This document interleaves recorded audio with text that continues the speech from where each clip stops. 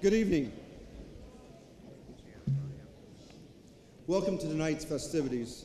Tonight we're going to honor a coach and his players who practiced hard, played hard, and dedicated themselves to the pursuit of high school championship. So sit back, relax, and enjoy a moment in time known as Titletown Lincolnview High School, year 1962. First, though, let's all stand and bow our heads to take a moment of silence in remembrance of the following players and manager who have since passed away: Dean Hearn, Bob Johns, Denny Somerset, John Wilkin, and Dan Shoemaker, manager.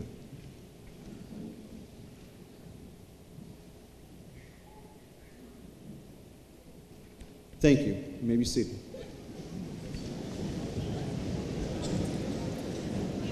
If we have any Lancers who are related to those special student athletes I just mentioned who are no longer with us, can you please stand and be recognized at this time? So if you're related to Dean Hearn, Bob Johns, Denny Somerset, John Wilkin, and Dan Shoemaker, could you please stand and be recognized if anyone out there is related to those people? Thank you.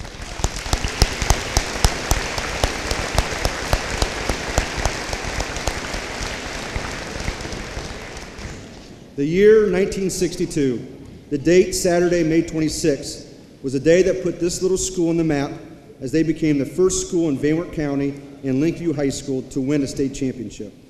In 1962, each championship team was awarded one trophy to display at their respective high school, and as you look at the trophy table, you will see that's been proudly displayed ever since for 55 years. Back then, players were not awarded any medals like we do today. However, today we are going to make up for that. Today, all of the players you see before me will be receiving an official Ohio High School Athletic Association state championship medal as they are given out at the current state championships. The inscription on the back of the medal reads 1962 Class A State Champions. It is with great pleasure and great honor that I introduce to you the Lincolnview 1962 Boys State Championship baseball players. At this time, Mr. Greg Leith, Lincolnview High School Athletic Director, will now award the championship medals to each baseball player. I will call your name as they defeated Baltimore Liberty Union High School 4-0. We're going to start with our seniors in 1962. Ralph Snyder.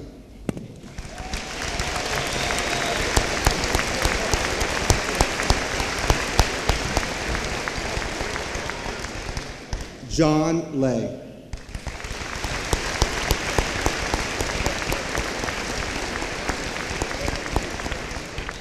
Our last senior that year, Phil Overholt.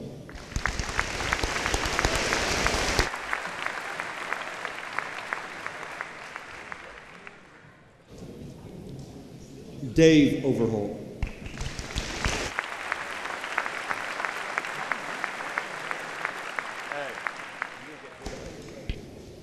Ralph Eversole.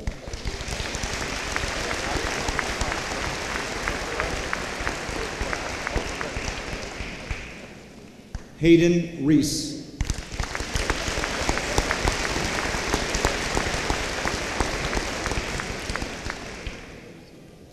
Steve Rhodes.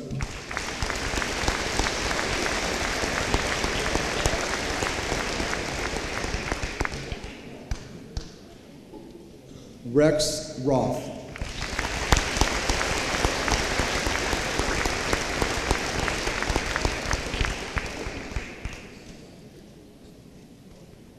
We do have some players that could not be with us this evening.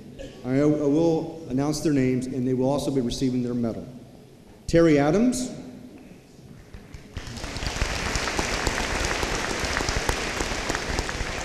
Jerry Kearns.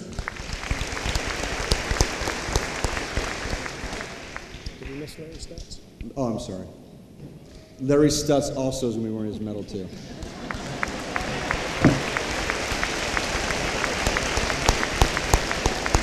Thank you, thank you. Mike Wallach.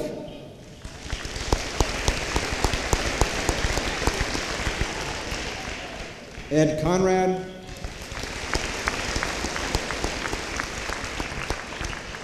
Dave Keel.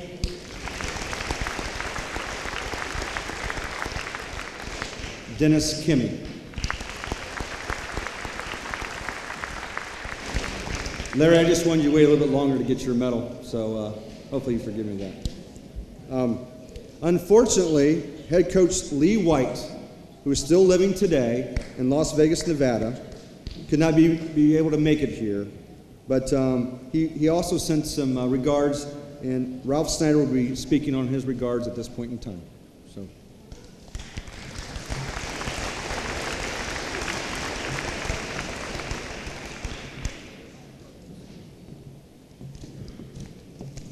I believe I have a half an hour to do this. So if you people don't mind, I know you folks in Wayne Trace would rather play ball. But anyhow, I do have a few paragraphs from Coach White, who lives out in Las Vegas, Nevada. It says, I am sorry I'm not able to be here with you as you honor the 1962 state baseball champions. I'd like to say thank you to Mr. Jeff Snyder and his staff, along with Mr. Brad Mendenhall and his staff for their part in recognizing this baseball team. Lincolnview High School was barely a year and a half old when this group won the state tournament. Little did we know at that time they were building the foundation for what is now the Lancer Nation. Ladies and gentlemen, standing here are members of the 1962 Ohio High School state baseball champions. Each of them made contributions to the success of that season. They forever will be my boys. May God bless you in this great country. Also, Merry Christmas to all. So today also is Coach White's birthday. He's now 85. And I talked to him today, and he wanted to be here so bad, it was unbelievable. But due to medical problems and his age and that, he is no longer able to travel. Also at this time, I'd like to thank the administration, the athletic administration, and the school board for this nice venue tonight. We appreciate it very much. Now, I had to talk pretty hard to Coach White to get the scorebook back to Lincolnview High School. The book's never been back since we won the state. And he's pretty reluctant to let it go because it's pretty close to his heart. But tonight, we'd like to give the scorebook to the Lincolnview Athletic Department to put in a trophy case. So at this time, we'd like to have the baseball team come forward and Jeff Snyder to accept the scorebook from the state championship baseball team. So at this time, John and Phil will get the book, and if the rest of the team will come up, we'd like to have Jeff Snyder come out and accept it on behalf of the Lincolnview state champs.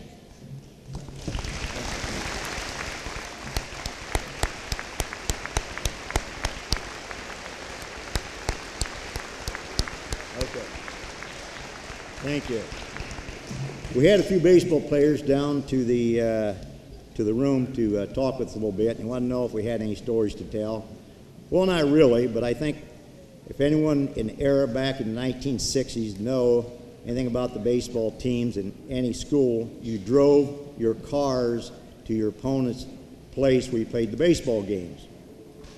Well, I think we might have been the only team to drive ourselves to the state baseball tournament. There was the coach, and 3 other people drove our own personal cars with baseball players in the car to our state baseball tournament. Now, as a former administrator today, absolutely not. If you look at the liability, are you kidding me? 16, 14, 18-year-old kids in a car. And I don't think many of us had ever been to Columbus over maybe one time. So it was really an experience for all of us. And things, I'm sure, as you get older, the stories get better, believe me. We've had a few tonight. But anyhow, that's about all I have to say. I really appreciate you people coming out tonight, and also for Wayne Trace being courteous, having this program at the half between the 2 ball games. I appreciate it very much. Thank you.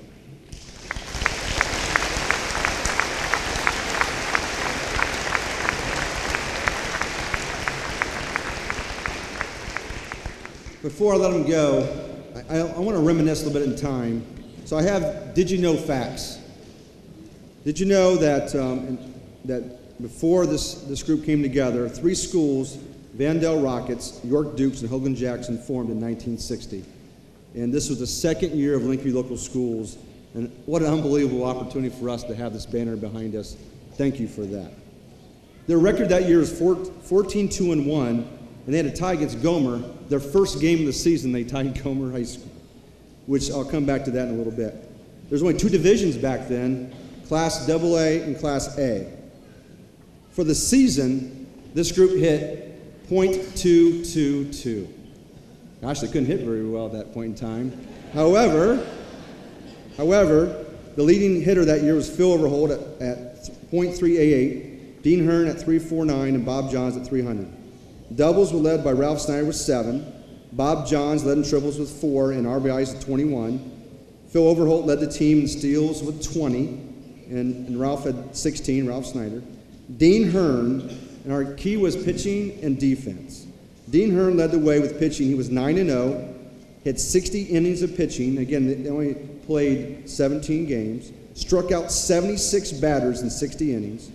Gave up 33 runs, walked 15, and only allowed 12 runs the whole season. 12 runs. Second was Phil Overholt. He pitched 37 innings, was 3-1-1, struck out 37, and only walked 8 people the whole season. In the tournament, of 8 games in the tournament, they outscored their opponent 39-12. I thought they couldn't hit. 39-12 in tournament. They rallied 3 times in tournament to come back and move on in the tournament play. In the regional final game, they won it in 12 innings. 12 innings to beat Colonel Crawford to head to the state Final Four. Coach had a meeting earlier in the season before it started, and he had a vision that could go all the way. And he felt they had the best pitching staff he thought the 4 quality teams in the area: Gomer, Coldwater, Rockford, and Lincolnview. He really felt that the pitching was going to lead that team, and it sure did. He talked to me about catcher Dave Keel. He was so good at reading batters that he knew the weaknesses of that batter, which helped our pitchers tremendously, and it showed that in the tournament play. It was interesting that they tied Gomer 2-2, but then they beat them in the sectional game with a 4-3 rally to beat them. So that came back, and that was a huge game for this group. He also talked to me about that was really the true game. He breathed a sigh of relief after beating them because they were very fundamentally sound. He said at the Coldwater game, Ralph Snyder stole many bases that day and was having fun with the pitcher and the catcher and also the rest of the players. In the regional play, they played Archbold. And Archbold, they played in Deschler, Ohio for that game. That was a regional game. It rained so hard, the tournament director called the game and they drove back the next day to beat them. And it was worth every drive back. They played Conneaut Row in the state semis.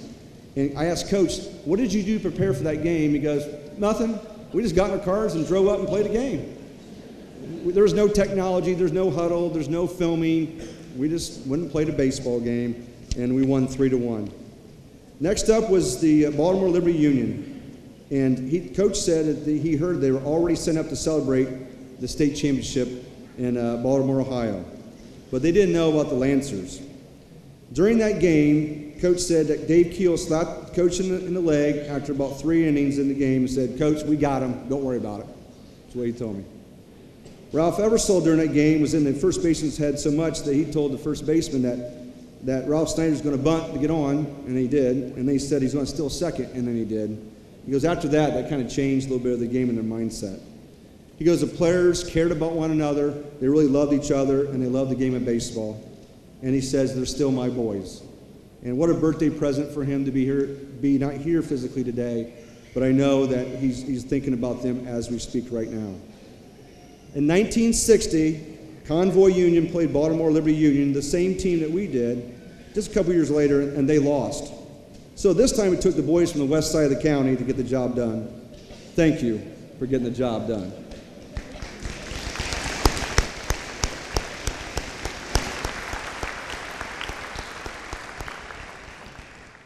Just a couple more facts of Did You Know, and then we'll finish up this evening. The team that they played in the state championship game, they won the state in 1960. They won it in 61. They tried to win in 62, but that didn't happen. They lost in the regionals in 63, and they won again in 64.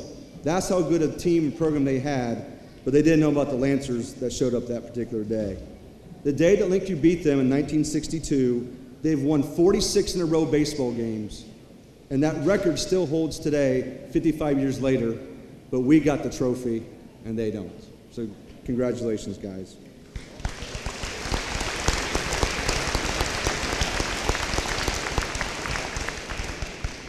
I did get to speak to a member on that losing team today from Baltimore Liberty Union, and I asked him about the Lancers.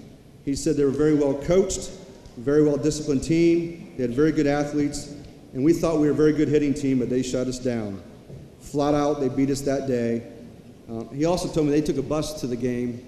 Our guys drove. I don't know if that's a new thing that we need to start doing, but we're not. But he said, last thing I need to tell you, to be a champion, you must beat a champion. And that day, Lincolnview did beat us, and they deserve to be the 1962 state baseball champions.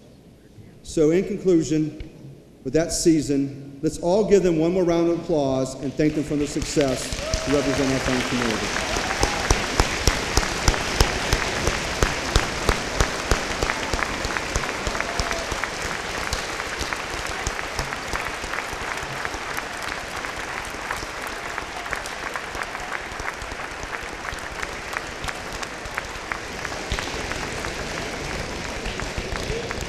Before we conclude tonight's ceremony, we have one more gift to give you.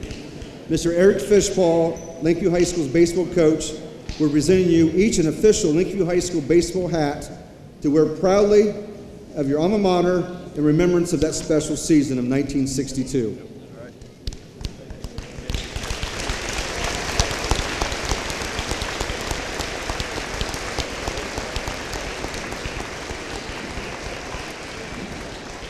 If anyone in our crowd this evening would like to meet and greet these guys here to my left, at halftime of the varsity boys game in the lecture hall, please come over, see them. They'll be in there and would like to reminisce.